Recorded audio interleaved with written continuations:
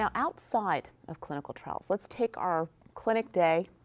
You have a brand new patient day, where you see somebody just diagnosed with metastatic pancreatic cancer. So Eileen, we have some treatment options that are available for these patients. How do you approach this, and what do you think when you see the patient? So meeting a new patient, untreated, putting aside clinical trial options, present the two current standards of care for good performance status patients in terms of FOLFIRINOX or gemcitabine and nab-paclitaxel. And I have relative equipoise with these. I think we're excited to have options and excited to have choices for patients.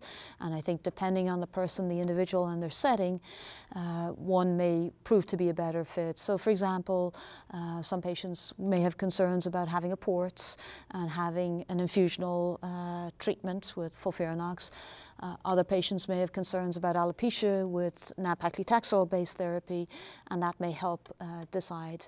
And I say to patients, we don't know, but we know in other diseases, it doesn't matter which order you get the drugs, but hopefully you'll have opportunity to be exposed to all of the active drugs in this disease. And I suspect that principle holds true in pancreas cancer, and encourage people to make sure they're comfortable with their choices, and discuss the issues of growth factors, discuss the schedule issues in terms of weekly versus every other week. May depend a little bit where they live. And some will have come in with a very strong opinion in terms of what's right for them, and I think in the absence of definitive data to suggest otherwise, that's reasonable.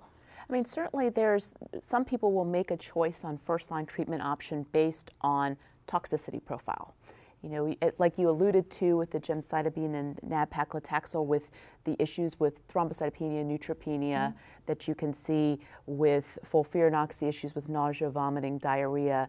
And I think a lot of us self-modify these regimens to try to make these regimens more tolerable, but yet not lose out on efficacy. You know, John, I think there have been some recent publications that have looked at modification of both of these regimens and what kind of impact these have had on treatment of the patients. Yeah, so I don't actually think I've ever given classic FOLFIRINOX. I'm thinking if I even did it once.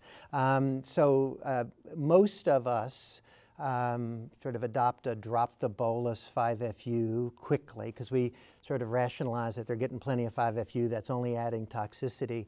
And then I almost always will cut the irinotecan down, usually just to 150, but there are lots of different strategies. And what's nice about that is that, as you referred to, there are now some studies that actually looked at whether it's response rate or progression-free survival in single-arm studies with dose modifications that in essence, in some cases, are performing better than the phase 3 randomized trial. So at least we're reassured that we're not too far off from what the published data is in a controlled randomized trial. So, and I don't really think I could give the standard regimen regularly to people. Even the current modifications, I almost always give a growth factor. It's the only time I ever order a growth factor as a GI oncologist, I think is the only time. And you know, it's still hard to manage. It's intensive antiemetics, which is what we'll start with, and then often the fatigue element. So even with modifications, we all buckle in for what might be a rough cycle or two until we get the dosing right. Yeah, and I mean, certainly even with gemcitabine and nab-paclitaxel, there are some folks that are doing modifications for that regimen as well. Eileen, tell us a little bit about this every other week concept. Yeah, so the group in Ohio State looked at this a couple of years ago, and their data has been recently reported, looking at people with untreated, newly diagnosed pancreas cancer and giving full dose every other week, and supporting favorable outcomes, comparatively speaking, with the potential advantages of less cumulative toxicity in terms of neuropathy, maybe less issues with myelosuppression and growth factor requirements, and perhaps an economic gain. I think we don't know whether that's the right fit for all patients, and it's certainly not the FDA-approved regimen, but I think it's heartening if one is running into toxicity that there's nice data to suggest that this is maybe a very reasonable strategy to consider. Yeah. So are you going to go up on the dose, though? Are you going to go from 125 to 150? there is some data out there that says that going to 150 may be more beneficial. And if you did the math, it's really not that different. It's about 10%. But yeah, that data's out there. And, you know, the Hoxter data from Brown with using 150, and then the folks down in Houston do the 150 every 2 weeks also. But they also give it with fixed dose rate gemcitabine. So people are modifying the other way around. But if you are going to do that, my point is I think you can dial up the Abraxane, the nab-paclitaxel. Struggle a little bit. We're too weak physicians, right? I mean, we treat people every 2 weeks, so we don't know how to treat people every week.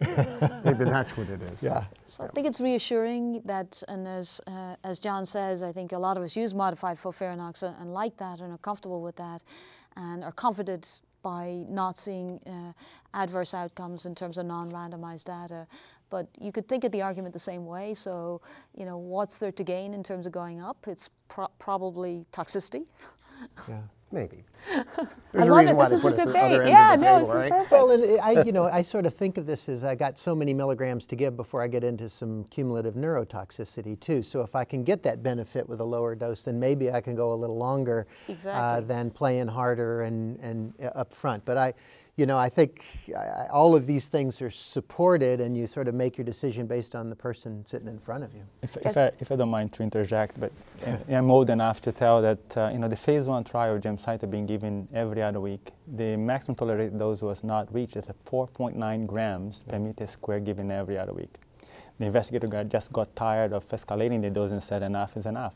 There was basically no myelosuppression. So every time you run into myelosuppression in pairing gemcitabine with any other cytotoxic drug, that's a way to overcome that. You just give gemcitabine on every other week.